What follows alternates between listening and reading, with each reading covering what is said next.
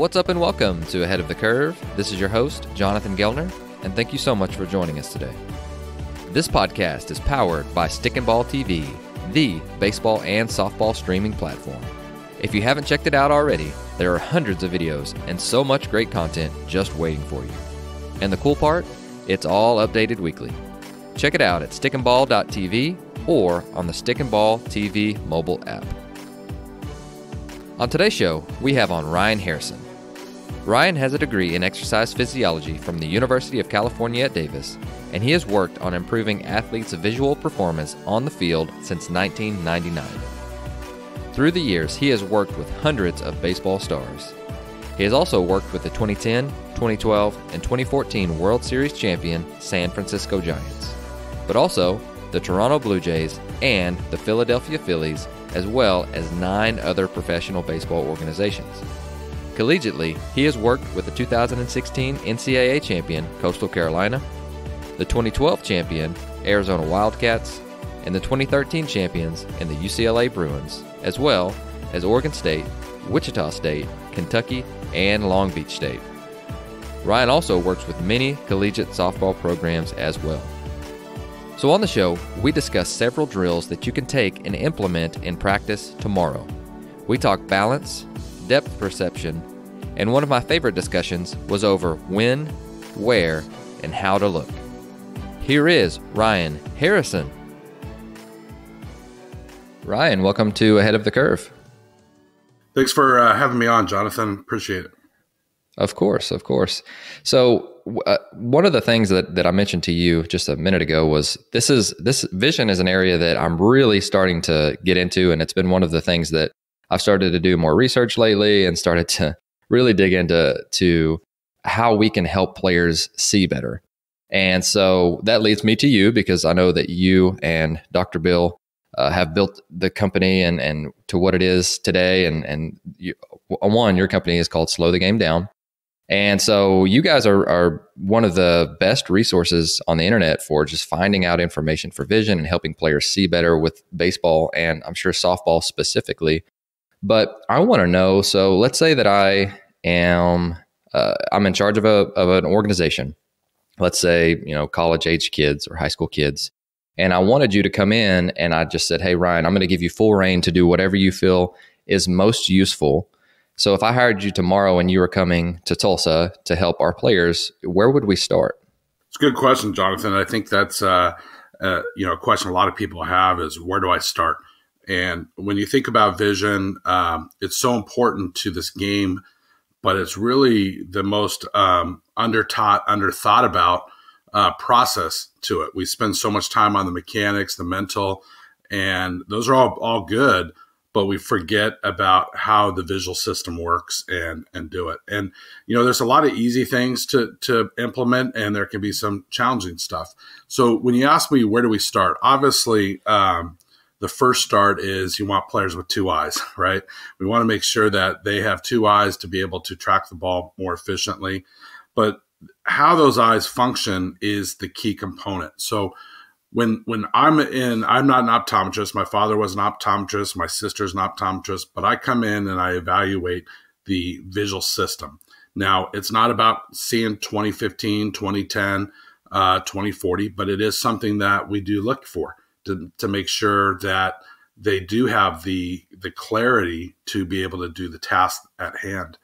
But it's really about how the brain uses the 2 eyes to allow themselves to perform, whether it's depth perception, speed of recognition, speed of processing, visual recognition, visual aiming, a lot of different skill sets that are in there. And so when working with a program, we will go in and we will evaluate different visual skills to see where the players are, and then understand what we need to work on for each player. Now, that's a little bit of a higher end side of things with players. On the outside of that, it's really about how they train it. So even if there are some skills that, let's say in that team situation, you got one that's got really good depth perception, you got 8 kids who don't, and 2 kids that are really, really, really struggle with depth perception. we design a program that every single one of those players can benefit from. And obviously the people with better skills, it's going to be easier, and the people with tougher skills, it's going to be a little bit more challenge.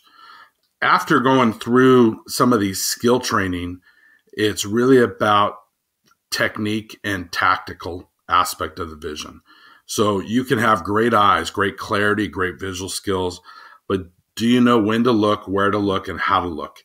How do you control that visual system? And given a simple example, and I give this a lot of times, but we've all taken a book, whether it was school, whether just for fun, and we take it and we start looking at it and we read a few pages.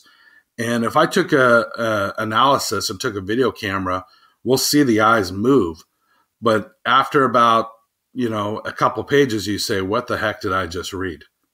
And this is what makes it really tough for coaches is they look at a person, they say his eyes are aimed in the right spot or seem to be aimed in the right spot, but he's not visually processing what's going on. So it's more than just, and I hear this all the time, different levels of play. Well, he's had his eyes checked. Well, that's a piece of the pie. The visual system is not a simple pill that's going to make them great, but it's actually visual habits and visual cognition and understanding of how to use their eyes to perform. Wow, there's so much to unpack there, which I'm really excited to dig in with that. I did have a question, and this isn't coming from a place of bias or anything, but whenever you talked about depth perception and some of those different areas with clarity, and I'm sure that the speed of recognizing speed and different things like that, I actually got to take the S2 cognition test. Is there, just in your opinion, is there value in that that translates directly to baseball? Is it just kind of an evaluation tactic? And I don't know what your opinions are, and so if you love it or if you're completely against it, I have no bias here, but it was something that really caught my interest with it. Yeah, the truth is I've never taken the S2 cognition. I do know the people there, including Paul Phillips, and Paul was a disciple of us. Trained him as a player. Oh, cool. As well as a coach. And I still have long discussions with him, very long discussions with him. And knowing some of the results out of the S2 cognition, they have a very good testing protocol to understand different brain functions. The challenge now is, okay, now that we know this, how do we coach them up around these different things? And, Sure. And our belief is that the visual system is malleable, just like the brain is malleable. The eyes are actually part of the brain. And so what do we do if we know those things? What can we do to enhance them or use them as a tool? So for instance, we have a testing product that tests eye movements. And it's unique. No one else has this in the sports world, but it tells us how quick the eyes move, how fast the eyes are, how well they track an object, a bunch of different things. And some of those tests actually correlates to the S2 cognition test as well. There's similar processes that are testing. And when we know some of these things, like for instance, let's say, Jonathan, you have slow latency, okay? Now, latency, and the best way to describe this is if you're at a red light and the light turns green, how quick does it take you to start, right? Okay. And if you're a naturally slow, latent person, then you probably have to be better on the technical standpoint of making sure your eyes are in the right place at the right time. Whether because latency is actually a hard skill to improve unless there's some like concussion or something else going on. Now, if you have a quick latency, that means you can afford, being I'll say this simply, but late with your eyes to get there. Okay. If you understand what I mean. So having some of that information is great because it helps. If it's a skill that can't be trained, or if it's a skill that we cannot clean up, then we know it, and then we know how to use our tactics to bypass that issue. No, I really like that, and I love getting to hear again you work through that process too, which is really interesting for me because I feel like most coaches have had player X, Y, or Z who's a 5 o'clock hitter, and you watch him take BP, and you're like, holy crap, he's going to be the next Albert Pujols, and then they get to the game, but you see all of this potential, and for me, thinking back, I always was like, well, it must be a swing issue, and or they've just to use the example you used earlier, they must not be able to see well. They need to get their eyes checked. And so one of the questions that I have too, it could be, one or all of the things that we're going to talk about today, but what different problems do players have that are innate and can't be fixed, and versus the ones that you mentioned that the brain is malleable, which is, I think, one of the coolest discoveries in the history of our world, that we can change the brain. But what can they change and what can't? That's a huge question you're asking me. Right. Okay.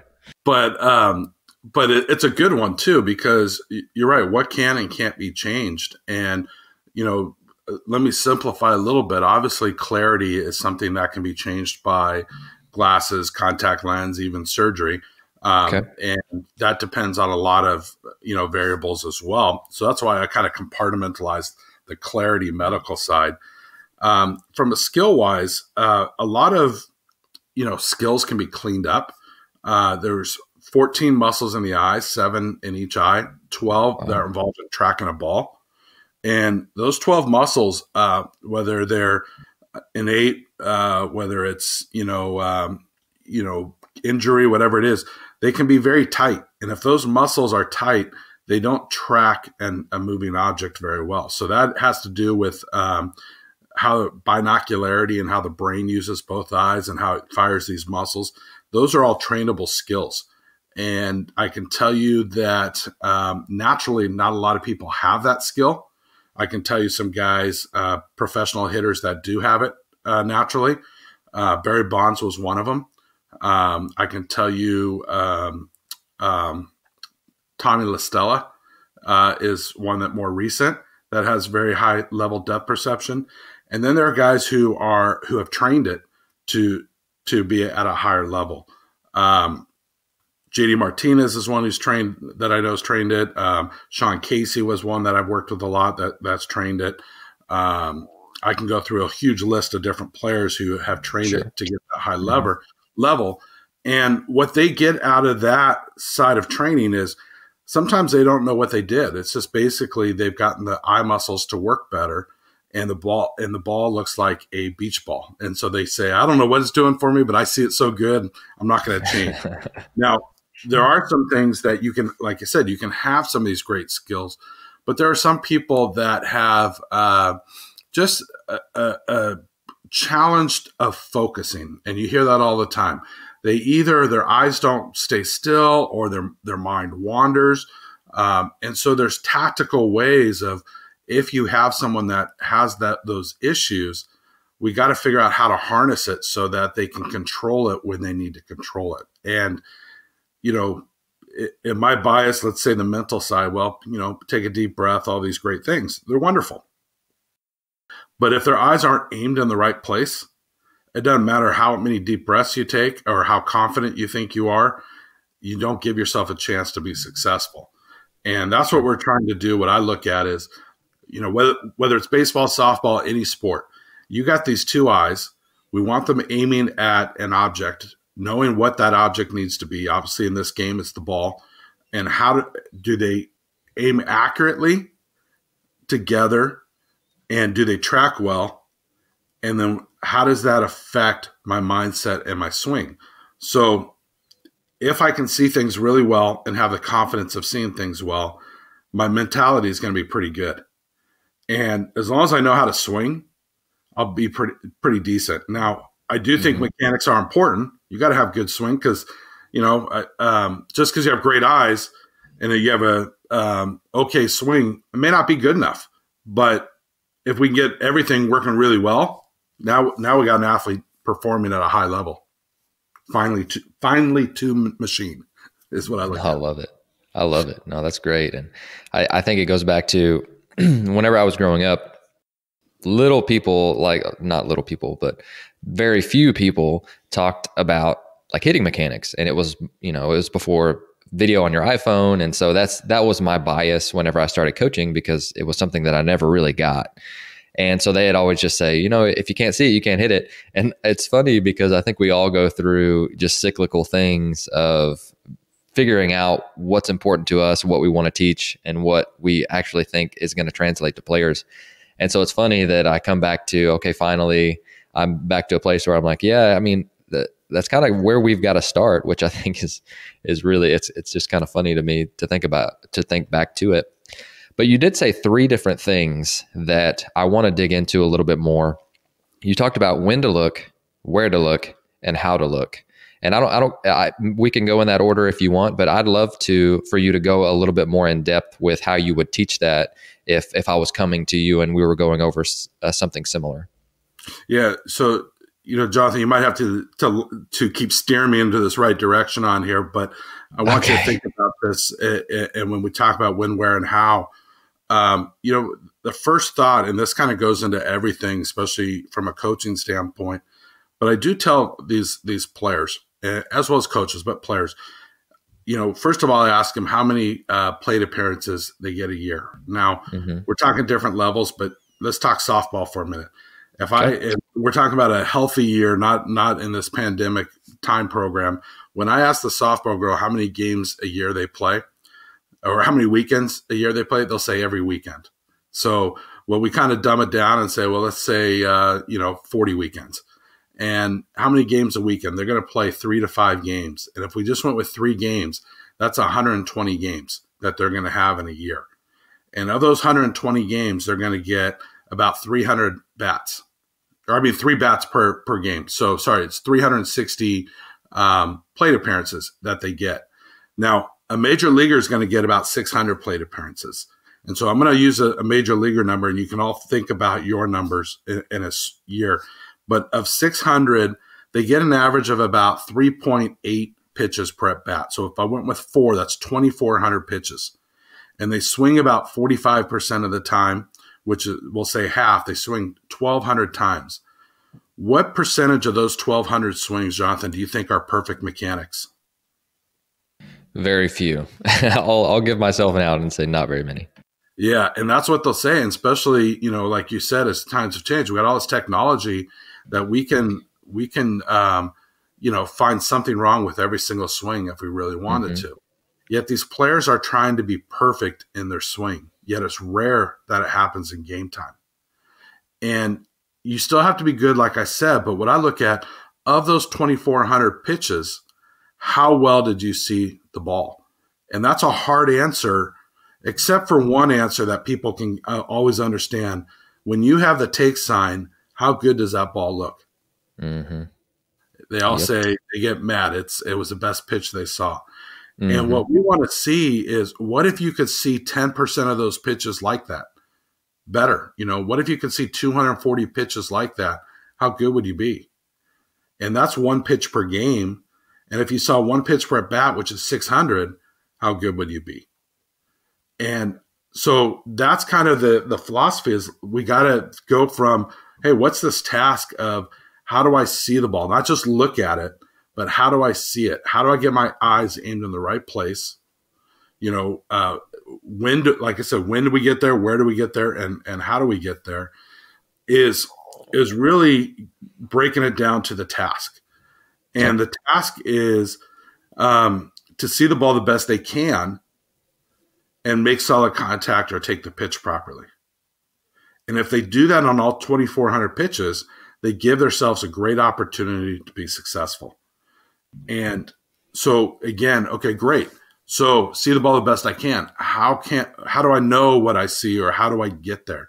And part of it is a longer process that we won't have time to go through everything, but it's really what I go through in a teaching standpoint is I show them how their eyes work for them and how they work against them, and how, people think we see a lot of information, but it's a very small, about 5% view of clarity.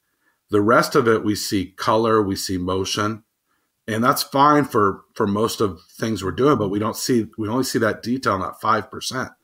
So if we have one eye looking in that spot, we'll see, but we may not see, our brain may not be getting enough information. So we want both eyes, like 2 video cameras, aiming at this object.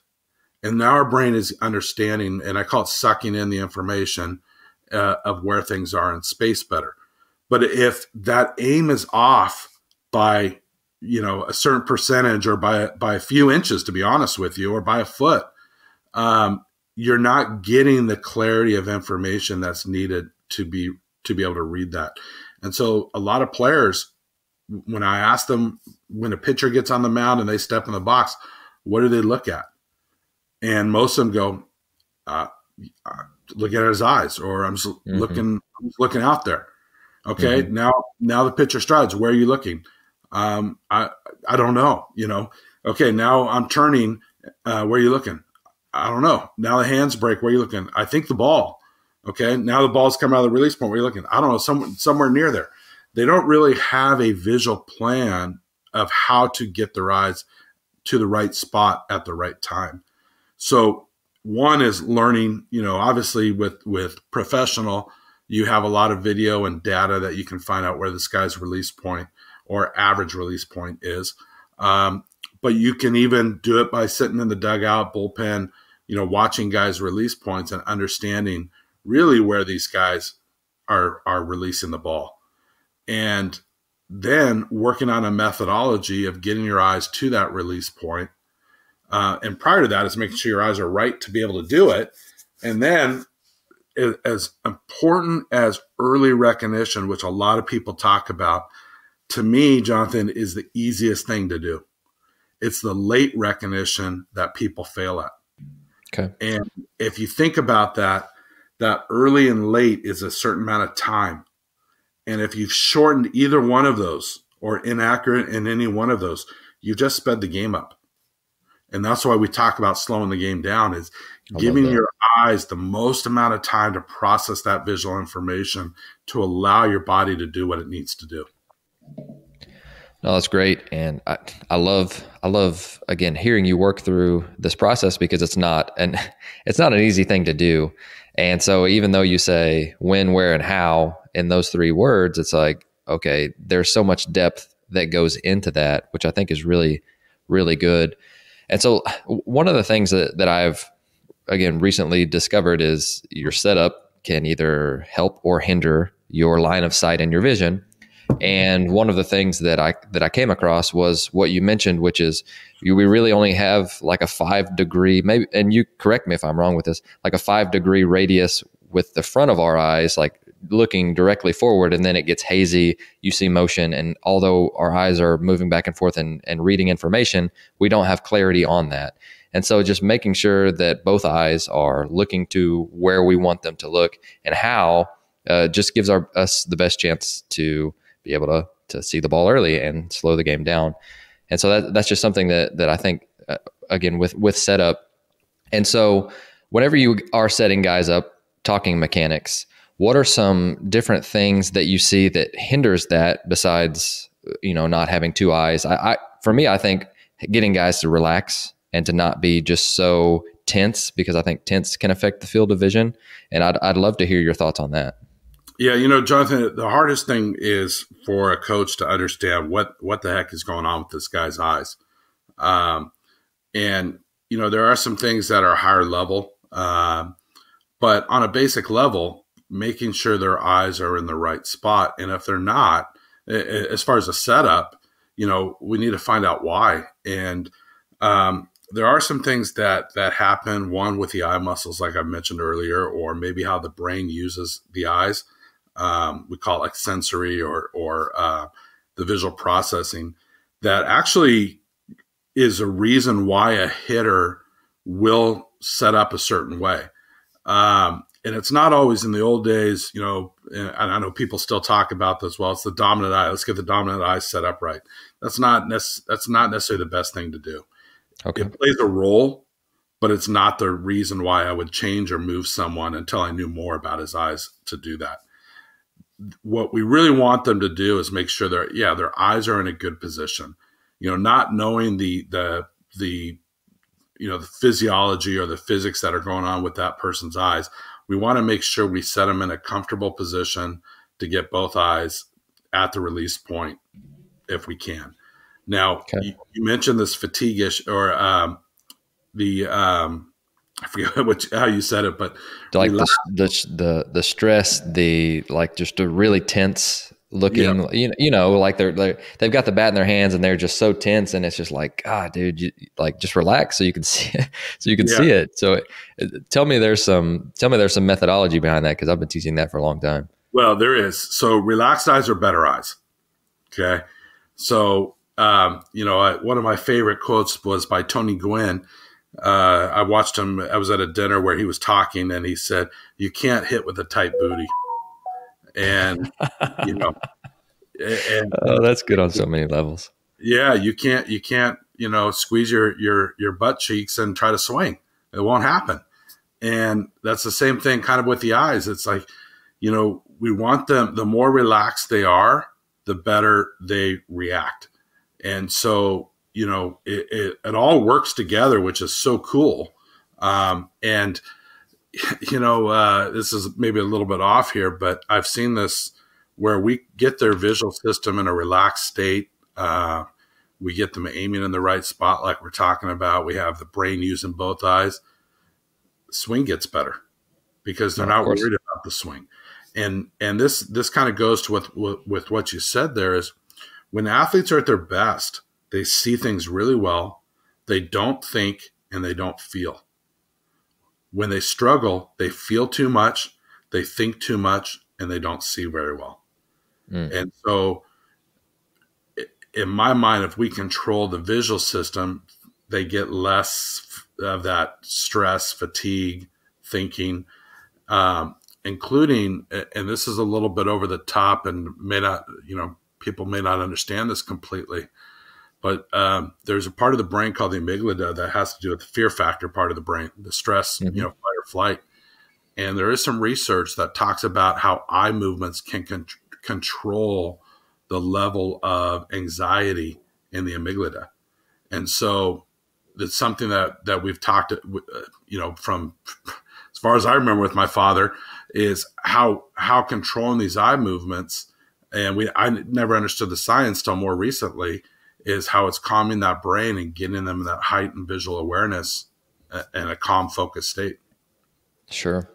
And again, with since I'm not a brain scientist either, whenever our eyes are moving rapidly, it's starting to trigger that because, our tribal mentality and our evolution over time, whenever we were hunters and gatherers, whenever we were in a bad state and that's kind of how it was working. Same thing with like breathing through your nose is a luxury, is what some people say. So whenever we're breathing through our mouths all the time, that was usually when we were in a state of panic, which is really interesting. And so I love that you brought that up.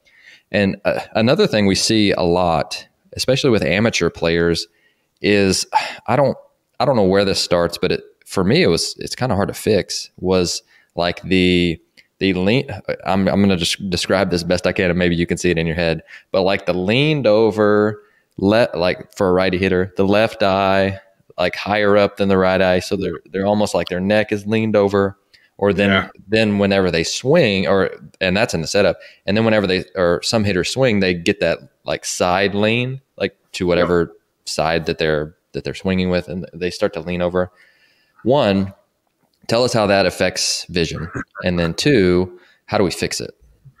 Well, first of all, you have zero depth perception when you get into that mode. Now, so we want level eyes for depth perception. Yeah. Now let me backtrack that. I shouldn't say you have zero depth perception, but you don't have working depth perception. And I don't want to get too scientific in here, but if I lost my eye today, I would still have some depth perception based off awareness, human nature and my brain function. But I really won't have like high definition depth perception because I'm only getting information. So kind of in that side, when a hitter tilts that head, which they think they're getting behind the ball, which is not necessarily right, is their eyes are tilting and their brain is going, uh-oh, I'm falling. And in a sense, the energy kind of goes away from the eyes, but also the eyes don't work up and down. They're side to side for a reason. And that's how they work best. And so we lose a lot of our binocularity as well as seeing movement in that mode.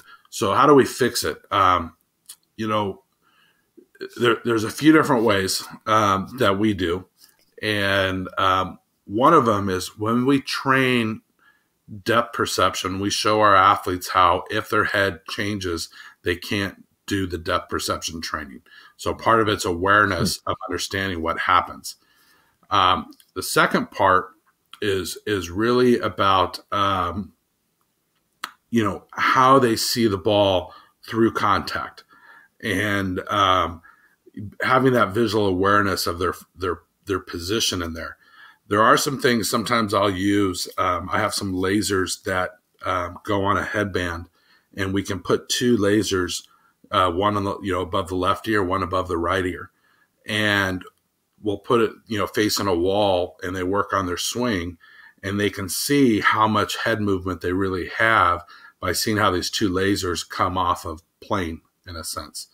And so it's a good feedback to these guys because you tell them, hey, keep your eyes up. I am, So sometimes you got to give them these kind of feedback systems for them to understand that you're right. I don't see in that mode, or I do see my head starting to tilt, and that's probably not a good thing.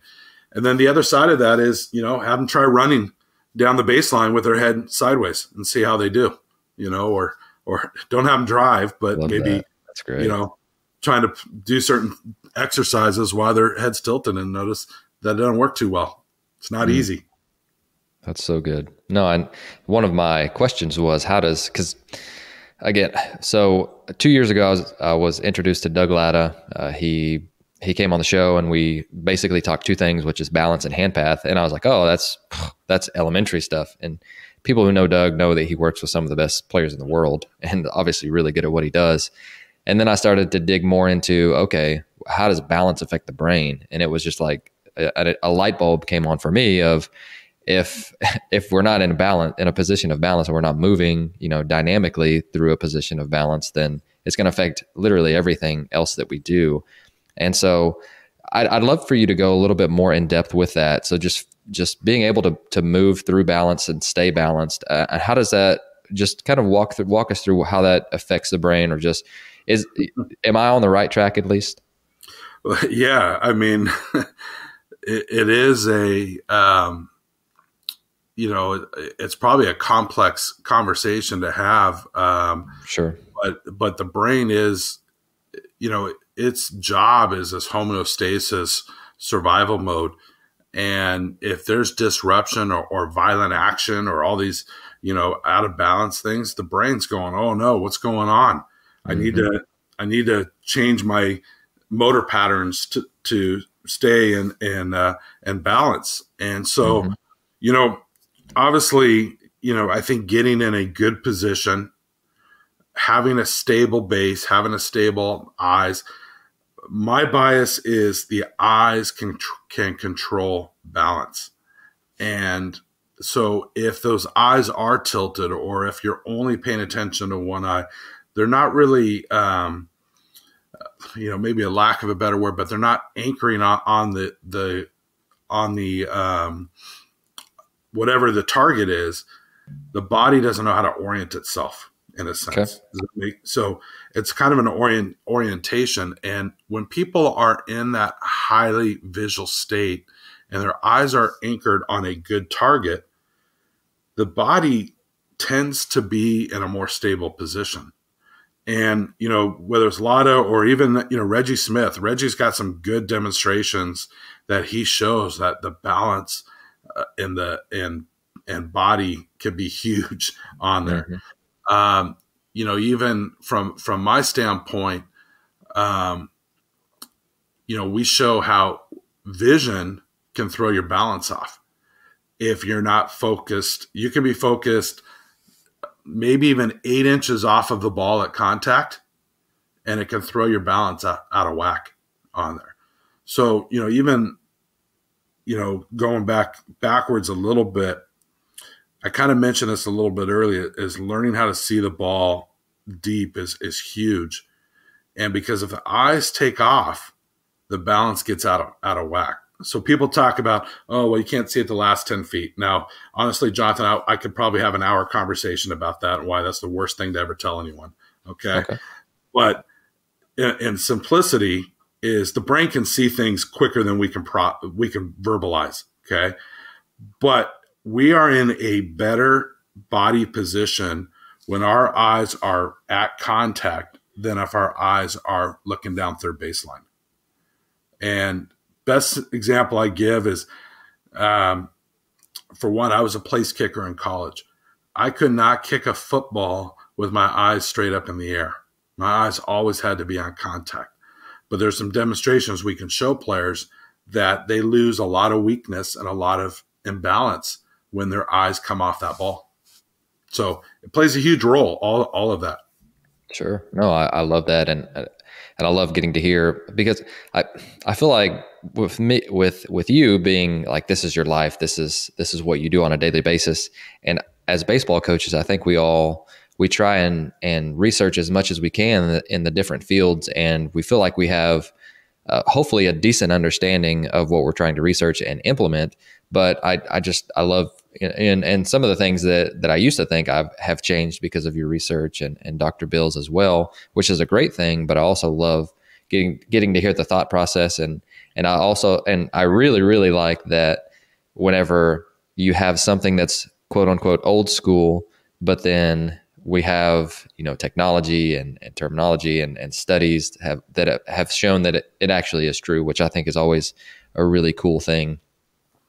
Another thing Jonathan, one thing, sure, about vision and what we're talking about is the hardest thing is everyone wants the single pill that's going to make these guys see the ball incredible. And some people think you either got it or you don't. But it's a system that has to be ingrained, or a philosophy that has to be preached to the players. So even though I talk about it from a scientific and a functional and testing, it's an opportunity that coaches miss just to discuss what they're seeing, how they're seeing, and what they're looking for. It's so easy for us as coaches to correct a mechanical flaw because that's the result.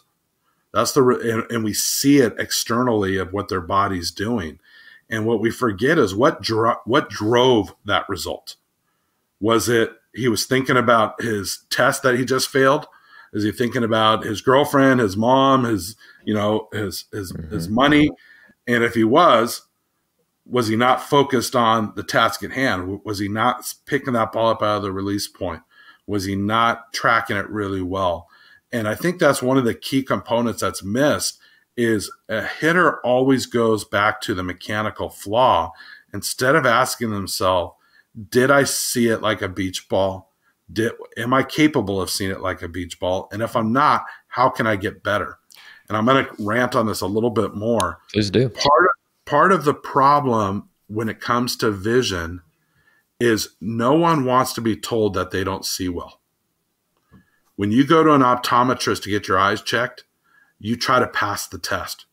You don't go in there going, hey, could I see better? Is there a way I can, do things? So people don't know they can see better until they try, until they work at it. So coaches need to talk the game, learn the language of what were you, simple as what were you looking at, and get these players to start thinking about what they see, not how they feel.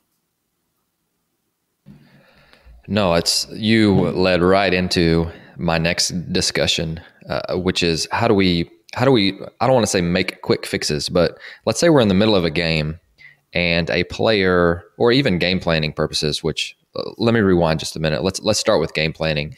One of the things that I absolutely love with game planning was being able to translate what we think that we're going to see and then how it feels. Because I think that goes back to your leadoff hitter, he gets to see the pitcher, but he sees 5 or 6 pitches, and then he comes back into the dugout, and everybody's asking, "Hey, what did you see? What'd you feel? Like, what did it look like?" And so, being able to have a common language within that before the game, I think, is super important. So, taking TrackMan data and video and being able to translate that into something that they've seen. But let's start with that, and then I want to pivot to, okay, now we're in the middle of a game. What are some questions that you would ask them, which you've mentioned a couple, which is, what did you see? And, and just kind of letting them go from there, which I think it's such a simple question, but it's not. And so complex question, and there's like 5 of them in there. So I apologize for just basically spitballing at you, but let's go back to game planning and let's talk about that. Honestly, it's a complex answer, but it's a simple answer too. And, I think one of the languages that I would change is I would ask players how well they saw the ball. Not did they see it or not, but how well did they see it? And that's a scalable, grading system. And I go like a 1 through 10, and I don't allow 10s. 10s are way up there. Those are like rarely ever going to happen. But they need to understand, because if you ask a player, did you see it? They're going to say, yeah, I see it.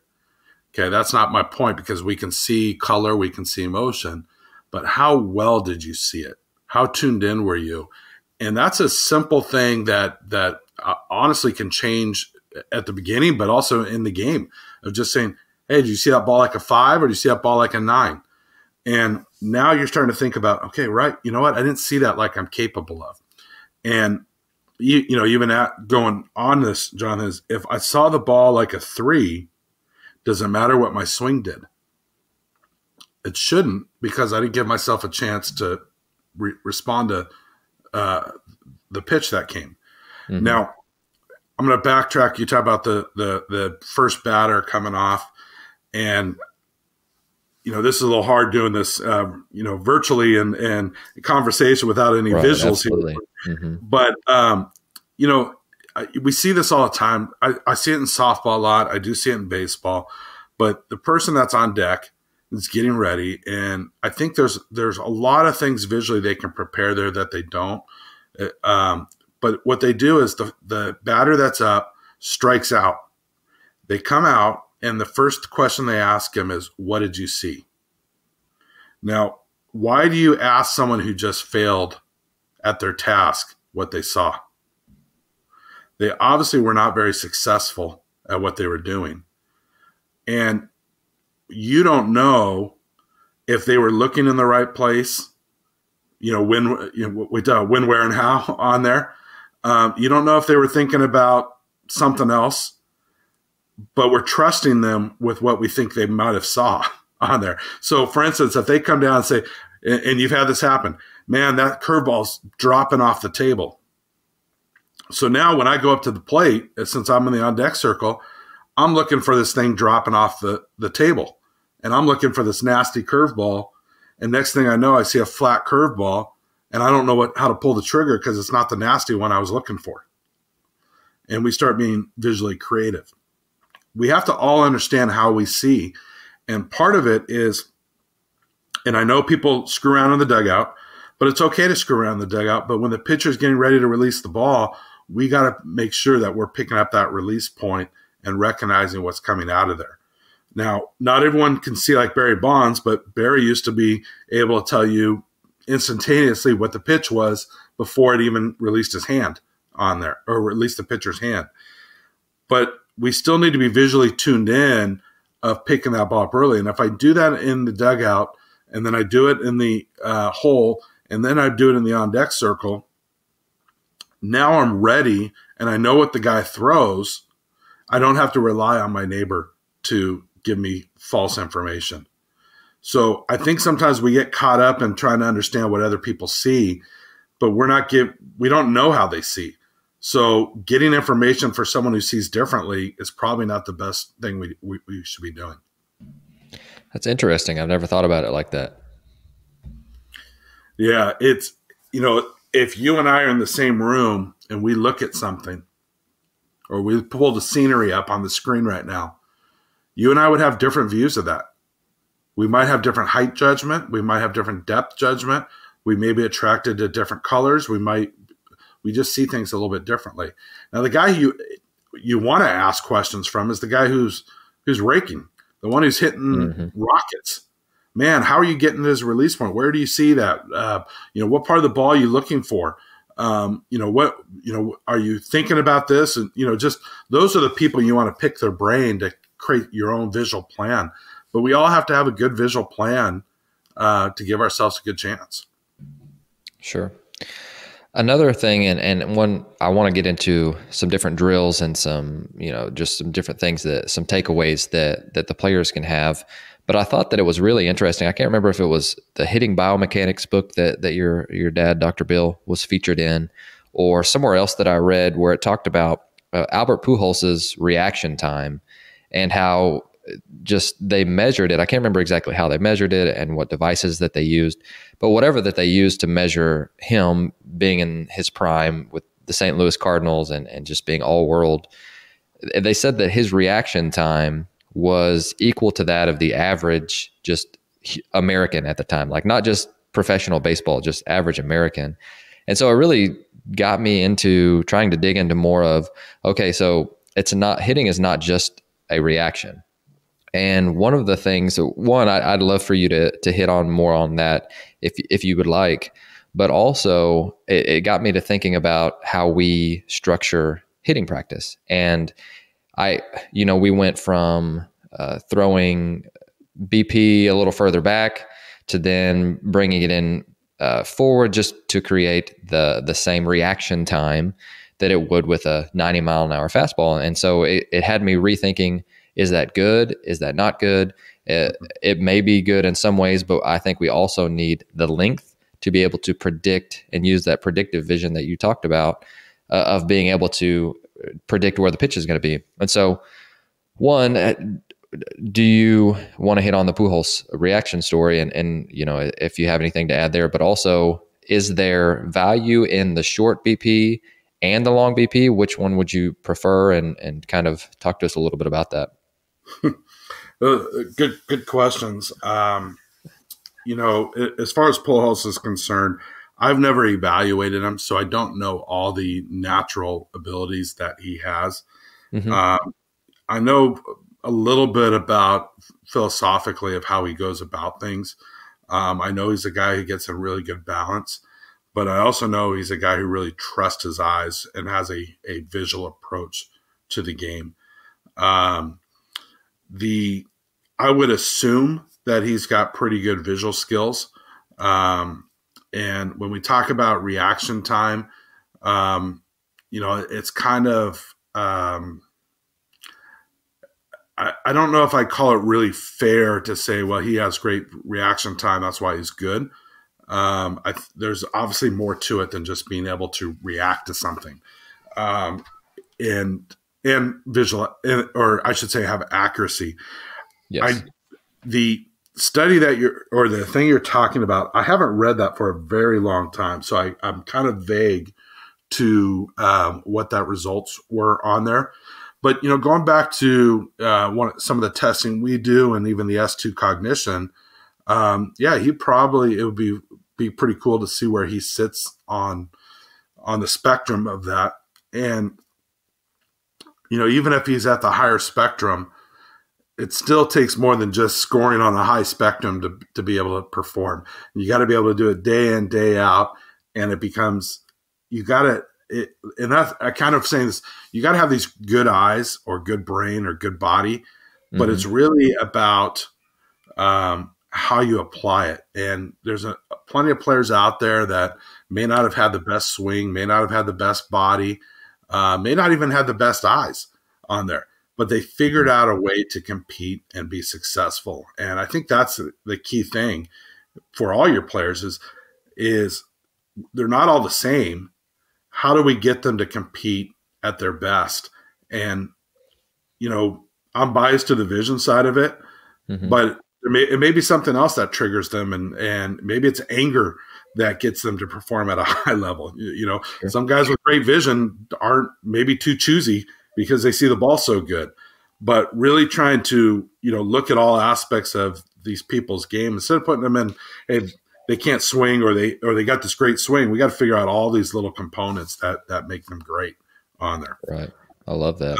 So with the BP, is there value in doing it short? I know that when you move it in closer, the representation is different because you don't have the length, and obviously that comes with a lot of different things as far as vision goes. But just trying to link the perception and action that we see in a game and making it game-like, is there still value to moving it in closer to try and create that reaction time, or should we stay further back and use that really trying to figure out the same visual system that we use in a game, or should we do both? Yeah, Jonathan, it's a really good question that I don't know. I've thought about many, many times, and okay. I think, probably your last statement, there's probably value in both. And here's the thing, the trajectory and learning to see the whole length is awesome, is really good, because that's what we want to do, is create these visual patterns. But it's only as good as what the hitter's doing as far as how they're using that. So again, if I'm looking in the wrong spot or I'm thinking about other stuff and you're throwing from that long distance, that value may not be there unless they're visually tuned in to picking up information and doing that. Now, on the short side, the same thing. I think some guys get caught up in swing, and they don't really see the ball like they need to. So I think the emphasis of looking for the ball, even in the short mode, I think there's value, because they're kind of putting their aiming system in play, putting their brain in play. It all comes down to creating this great confidence, and visual confidence, physical confidence, mental confidence. If you're throwing, 95 off the mound to this guy and cutting him up and doing this, you're breaking him down where he has zero confidence. It's not going to translate to the game. So he's a guy that might need shorter throw to create that confidence and build up to get him ready for a game. So I think, again, I wish there was a straight answer. I think the best vision training, in a sense, is getting in the bullpen and tracking with intent. Okay. And unfortunately, most people get down there and don't do it with intent. They just kind of get lazy. But get in there like they're stepping into the box. Get in there with picking up the ball at the release point, tracking it all the way. And then either with these mule short sticks, they can swing or take if they want. Mm-hmm. Or I'm a big fan of stepping out of the box, repicture what they just saw, and then put their result of how they would react to that pitch. They would either take it or they would swing and do that, and then step back in. So they're not just getting in there just to kind of track. I think that's the problem sometimes with BP, is they're trying to do so much, they get away from focusing on that task. They're so worried about results in that situation. So, bouncing around a little bit, we can only focus on really one thing at a time. Mm-hmm. Now, we can focus on multiple stuff, but when we do it, it pulls, in a sense, power from other sources, and it's like we're not very effective in limiting our system and trying to spread it out a lot. So knowing, okay, look, if I'm doing short BP and all I'm worried about is my stride, it might be better to do that short than the long. Or if I'm worried about my hand path, it might be better at short BP than long BP. But if I want to really get good at trajectory recognition and seeing the length of a pitch, I'll probably be better at a larger distance. Well, that's a great answer to really, again, a complex question. And sorry, I'm just kind of shotgunning at all of these different questions because I'm excited to get to learn from you. So I'm gonna go through some different drills that I've used or that people use for quote unquote vision training. But I did want to start with, whenever we're talking about perception and action, we do that in a game. We perceive while we're acting, and they both it's in a cyclical motion, I guess you could say, or whatever. but they both go together. Whenever we are working on vision or seeing the ball, do we need to be moving? Because I'm thinking for a couple of things. Number one, seeing the ball in a bullpen, would it be better to stride with that and see it, or should we just be looking at the pitcher and trying to find the where to look, when to look, and how?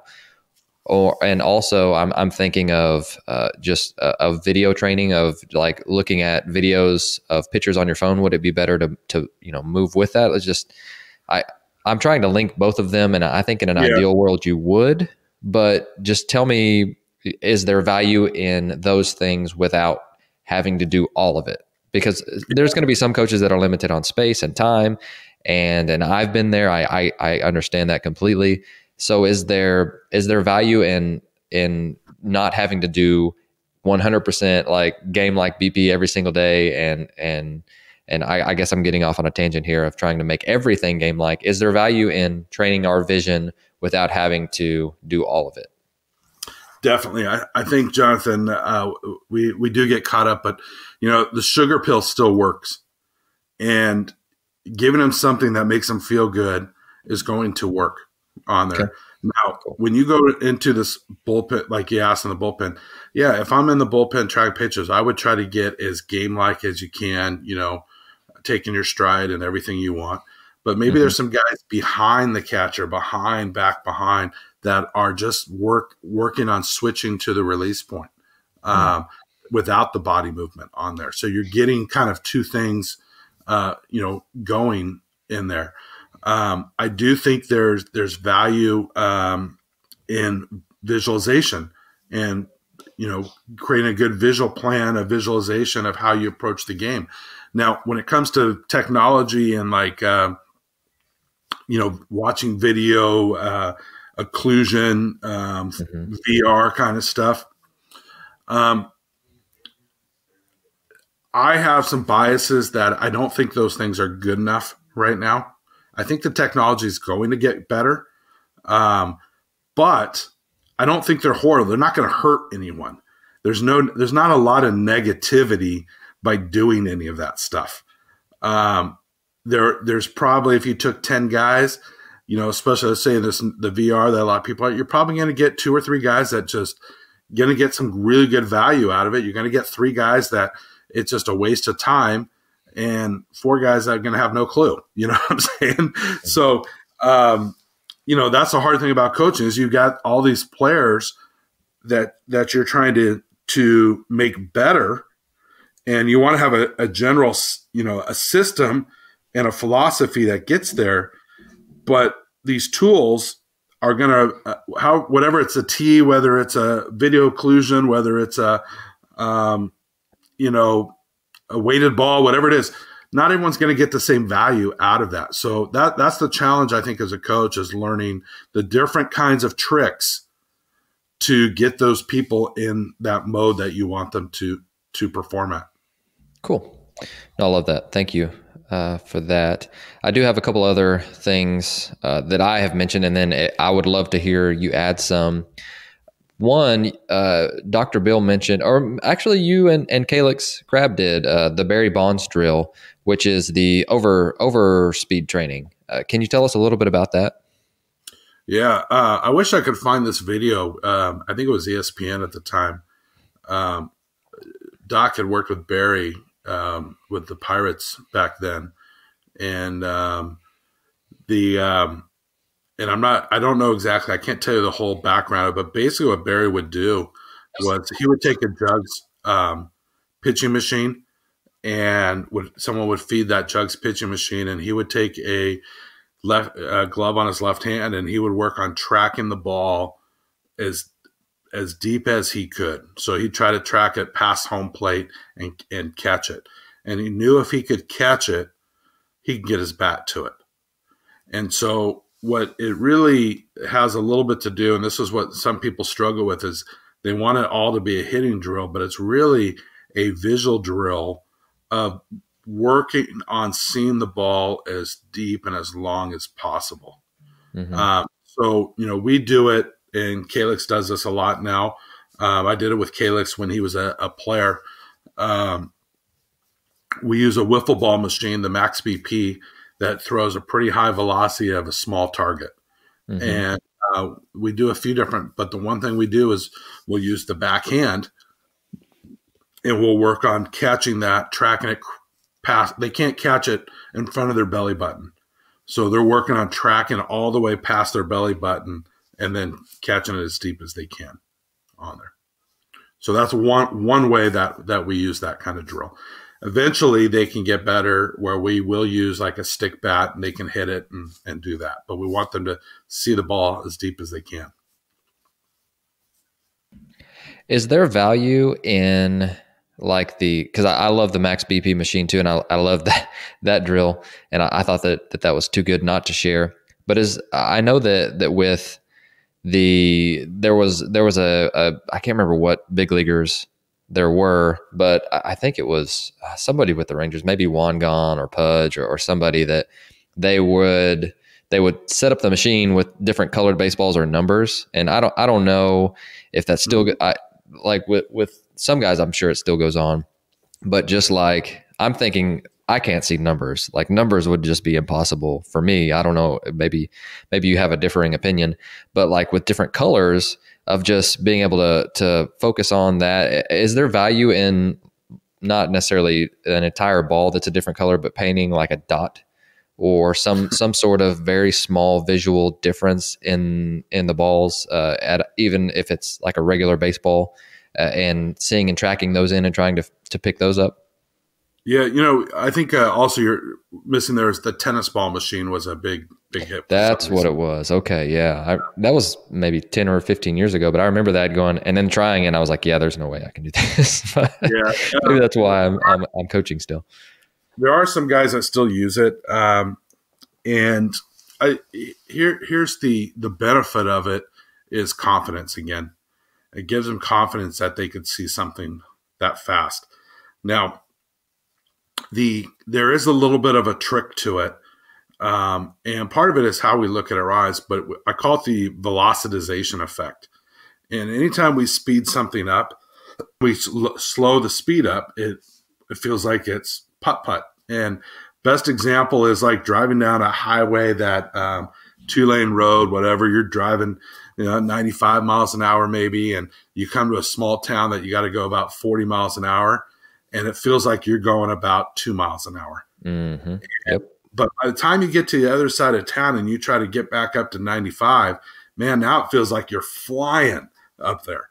And so there's an immediate effect of a slowdown, like how we perceive that visual information, that can be valuable in a confidence situation. Now, reading numbers and colors and stuff like that, people have been doing it for years. I am not a huge fan of reading numbers or colors on a ball. And the reason I'm not a fan of it is because it becomes a verbal exercise and people are calling numbers out and calling colors out. Mm-hmm. If I was going to do any kind of drill with that, I would rather have a response drill to a color or to a number. So whether it's red, they're going to pull, blue, they're going to drive the other way. On the same note of this, there is if let's say I don't know, let's say green, you're not swinging at, okay? If that ball's down the middle, why are we not swinging at it? That's a good point. So there's kind of some ways. Again, none of this is going to hurt someone. I don't really believe in hurting someone. It only can help people. Mm-hmm. If that gave them the confidence, then it's worth every single thing they do. Sure. But if I design a drill, I would rather have a decision-making movement based off what I'm seeing rather than just trying to read. Now, sure. On the other side of things, I do some stuff where they call a number of where it crosses the plate. And this is not a hitting drill. This is more of a recognition drill, and they're basically trying to understand where things are crossing the plate and give them a visual reference and a visual awareness. So depending on what that, what we're trying to accomplish, we may add some numbers, or even like one of the things on a fielding drill is you might use some colored balls or colored dot on there, or even a number. And what you're really trying to get them to do is not see it when the ball's coming to them, but once it's in their hand, they have to see that number, and it forces their eyes to stay at the contact point of their glove rather than looking up at the runner run. So there are some kind of to do it, but you just got to make sure what am I trying to accomplish when I do those things. Sure. Well, and that's why I wanted to ask you about it, and then I did want to see your thoughts on some different drills that we should be doing. If you've got anything else, basically, I want you to empty out your pockets. But I've been really conscious of trying to make it game-like and keep that perception action link. And whenever you're mentioning, like, we want to swing at strikes and we want to take balls and I don't want to say getting cute, but sometimes that's what we do with drills. I do that too. We get too cute and we forget the action behind it. And so you're talking about, hey, we want to swing at the green balls. Well, we're never going to see green balls in a game. So is that truly linked? And so, it's always a balance. And I think that that's really, really good. And I'm glad that you made that point. But I did want to ask you. Let me add one thing though, before you ask the question. The looking at the green ball, there is the value of looking at a color ball is it gives them visual attention. It gives them a target to focus on. And we are lazy human beings. And if you just said, look at the ball, they may or may not. But if they said, what's on that ball, they're tuned in a little bit more than they would be. So that's, again, there's a balance of trying to figure out what are you trying to accomplish. And do you want it to be verbal? Do you want it to be an action? Or do you want them to just be aware of something? Oh, that's a great point. Yeah, we're bringing attention to something that is small. So again, with me trying to figure out, okay, is this me being cute, or is this actually going to help them get better in a game is always something that I'm trying to balance too. But that's a great point of hey, we're switching it up just a little bit to bring attention to something that we feel like is important that may be lost. So I love that. And thank you for making that point. But before you go, I've got to ask, what is like one drill or a few drills that are hits with players? Like, that you've heard from multiple sources that players love X drill or X, Y, and Z drill. What are a few of those? One of the things that you mentioned too that I think is the different balls on the plate drill. I think that's a very underused one, because then we can see where they think that they're seeing, and if it actually lines up, because I think that's a really important one. And then I think we mentioned Jeff Rotmeyer, and one that I would like to bring to the table, if you don't mind, was the letter system for the height. So not only having the balls on the plate, so like the 9-ball drill on the plate, then so Jeff, who's a mutual friend of ours, has a pole, and he has numbers for like very top of the strike zone, 4-seam, make you chase pitch to below the knees. So like an A through F scale. And so one of the things that he likes is doing that and then calling out the number, which is 1 through 9, which I think a lot of us are familiar with, but also a letter for the height. So it's not only in on the plate, time and space, but also height as well, which I think is super important. And I think that he stole that from you guys. Yeah. In and out is something that surprising, but not surprising, that people do not see very well. You'll be shocked when you ask them to call a number out, like where it's crossing the plate, and they'll say like 5, and it's a 4. And it's kind of a joke in my world is we want to get umpires and coaches talking that language of not if that was a strike or not, but where was it? That was a 2, that was a 3, that was a 5. So people understand exactly where it's crossing in and out on the plate. But what most people forget about is the up and down as well. So we got in and out and we got heights. And so what we do with the height one is we either put it on, like set a pole or a tee or something, and get guys getting understanding of how high that ball's crossing or how low that's crossing. Sure. The third level of that is really depth too. So Okay. you got in and out, up and down, and back and forth as far as depth. Okay.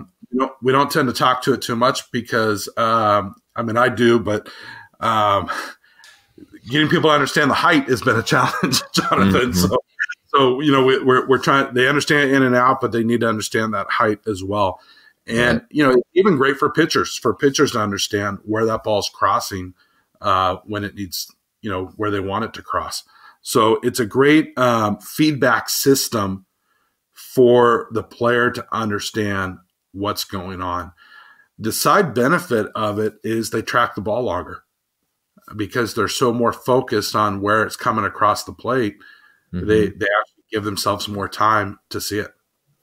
No, I really like that. And when, and I know we've got to wrap up pretty quickly because you've got to go, but I did like it for even just with for me, you call it front toss or flips or whatever you want, just the underhand toss that players do to each other, at least in the amateur ranks. And it's like, okay, we can set up the balls, we can set up the pole, and then it just takes the focus from something that's really simple, which is flips, to something that's now it's a more focused thing, and it may not be linked perception and action wise. It may be used as a warm up, but it's also, hey, are you seeing the ball in space? But how do you measure the depth one? Is there something that you put down to be able to do that? Because I'm really curious about that. Yeah, I mean, even sometimes we'll use our height one, the A through J, and we'll lay it flat down. So now perfect. You're making, you want that ball at E, or you want that ball at F, or you want that.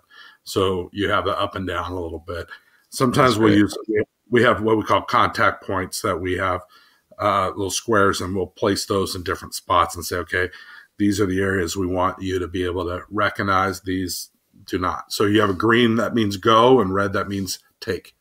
So a lot of programs, especially I have a lot of softball programs that are been using it quite a bit, and they love the tools because it creates that new language. It creates a process of understanding what they can hit and what they can't hit. And it's not about being a striker ball, but it's a ball that, hey, this is a pitch that a 2 is something that you're going to get good at laying off, or 2 is one you're going to make sure you're hitting it out at A instead of hitting it out at J, kind of thing. So it's a pretty good common language that they can work together with. I love that. And I can't thank you enough for your time. I feel like I really put you through the ringer today because there were so many things that you said that were so good and that I wanted just more information about. And you did a fantastic job of just really giving us a ton of things to think about and to work with. And I did want to leave you with this. How do listeners get in touch with you? And leave us with that. And then if there's anything else that you'd like to tell them before you go, the mic is yours. Yeah, well, appreciate it, Jonathan. I appreciate the time. And as you can see, it's not just watch the ball. We spent over an hour now, and probably can spend another 5 hours talking about this system. And but it's something that can be, you don't have to know what I know to implement within your program. It's there's simple steps that you can take, or simple language, or just adjustments to drills that you're doing to add a visual component to those drills, even if you don't know if they have great eyes or not. But as far as, where I'm located in Southern California. I do travel a lot. My website's slowthegamedown.com. All the social media is at slowthegamedown. Ryan at slowthegamedown.com is the email. We also have another venture called NDV Performance.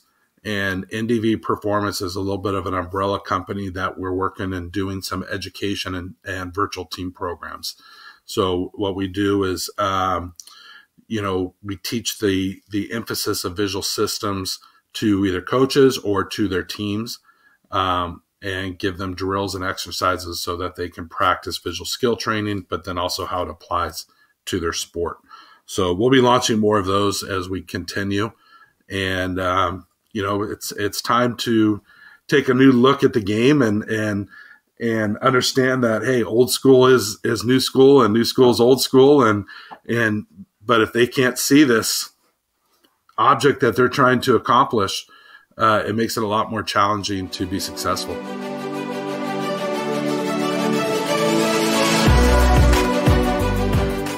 Thank you for listening to Ahead of the Curve. You can subscribe on your favorite podcast platform, which could include Apple Podcasts, Google, Spotify, Stitcher, or YouTube. And if you're enjoying the podcast, please share it on social media to help get the word out. Once again, thank you for joining us.